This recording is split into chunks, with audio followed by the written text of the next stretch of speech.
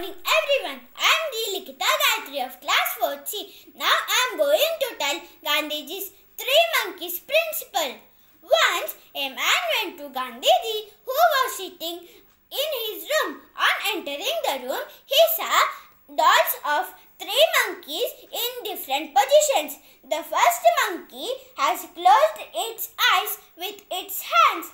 The second monkey has covered its ears with its hands. The third monkey has shut its mouth with its hand. He could not understand anything. Then he asked Gandhiji. Gandhiji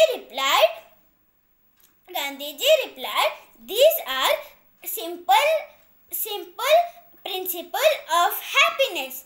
Then Gandhiji explained, "The first monkey is showing see no evil. It means don't see bad things. So it closed its eyes. The second monkey is showing hear no evil. It means don't hear bad words. So it covered its ears. The third monkey is saying speak no evil. It means don't speak bad words. So it shut its mouth." If you follow this principle, you will be happy in your life. Thank you.